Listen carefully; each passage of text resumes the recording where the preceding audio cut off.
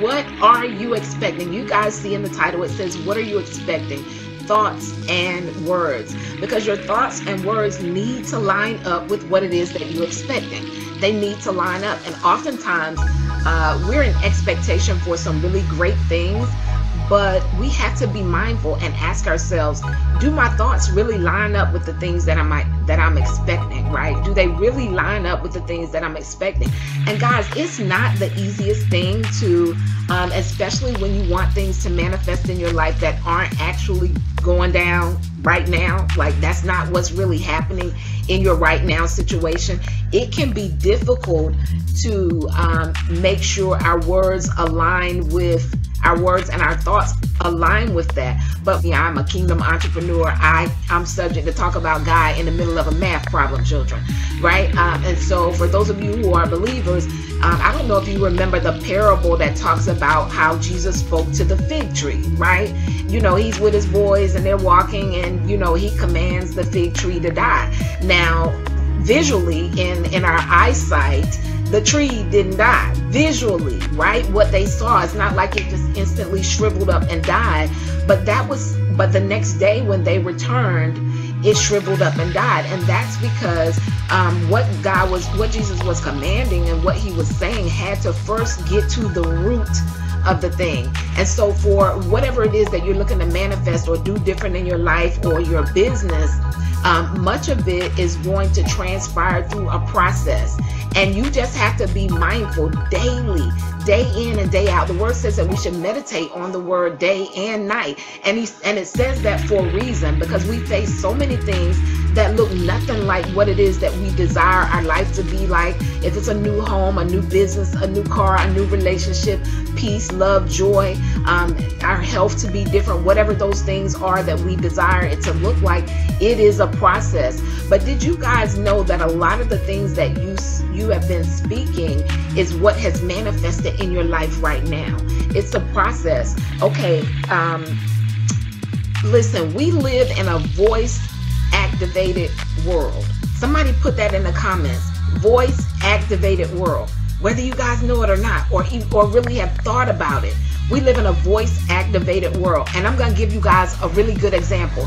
And I pray that this blesses you, that you're mindful of your thoughts and your words, and you're mindful that your expectations and your thoughts and words line up, right? We live in a voice activated world.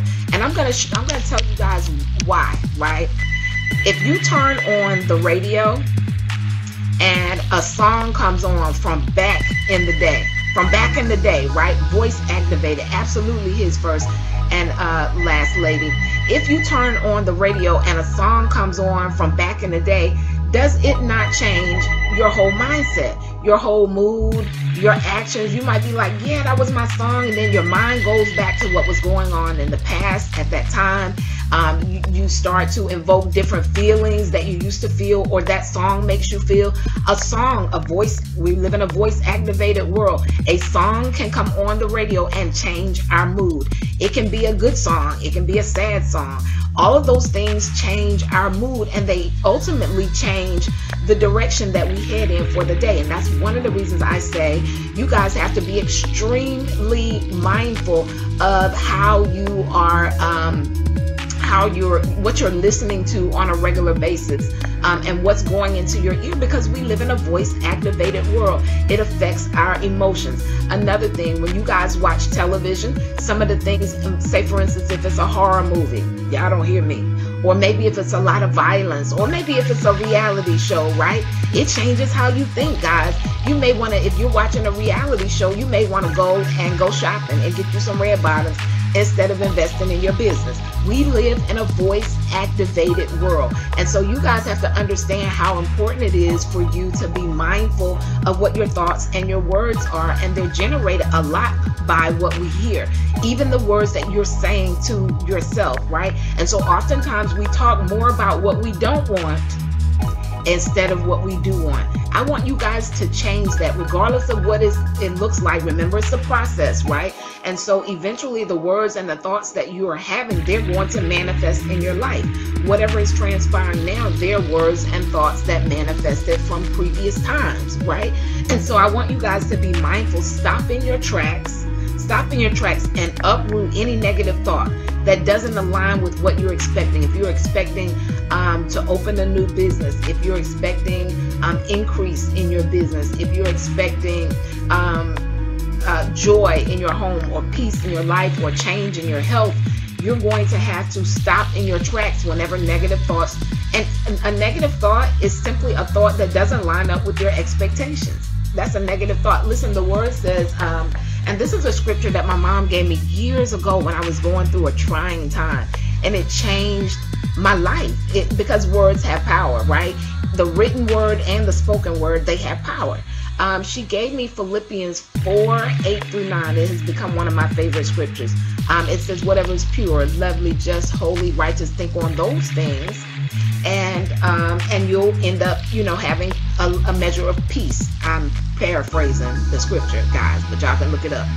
Philippians 4:8-9.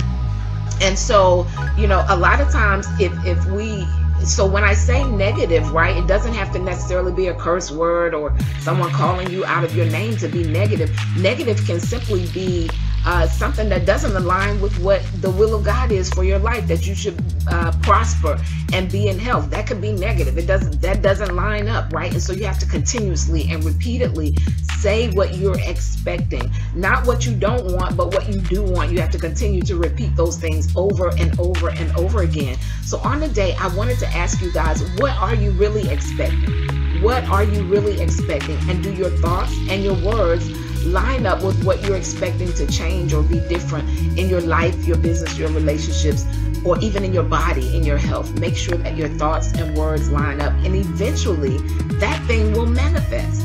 It will eventually manifest. So what you continuously say today ultimately becomes your future. What you continuously say today ultimately becomes your future.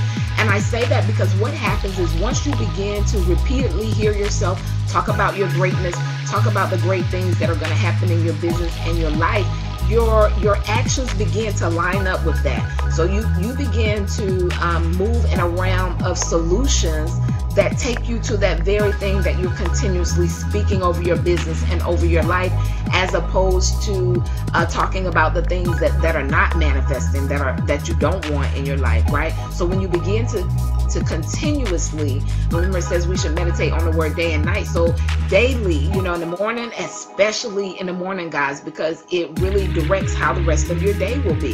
And whenever you find yourself going outside of that, you have to uproot that negative thought and change it so that it matches what you really want your day to look like, what you really want your business to look like, what you really want your life, your family, your relationships to look like. We have to change our thoughts and our words. So guys, that's my take on this morning. What are you expecting? That's the first thing. Ask yourself what you're expecting, because some of you, your thoughts and words do line up with your expectations, but you're not expecting enough. Y'all don't hear me. Sometimes your words and thoughts do line up with your expectations, but the problem is you're not expecting the right things. So you have to expect great things in your life, business, relationships, and in your health. You have to be in expectation for those things, and then you have to make sure that your thoughts, those things that you're thinking, I say it all the time, your mind has a lot to do with your money and everything else that you set out to do. If your thoughts aren't lining up with the great things that you're expecting in your life and your business, if your words aren't matching those very things, imagine your words going out into the world, right, on a path to get to you, and then all of a sudden, you come back and you say like a negative word, and it throws the initial words off track. And so guys, I don't want you to begin doubting in your process.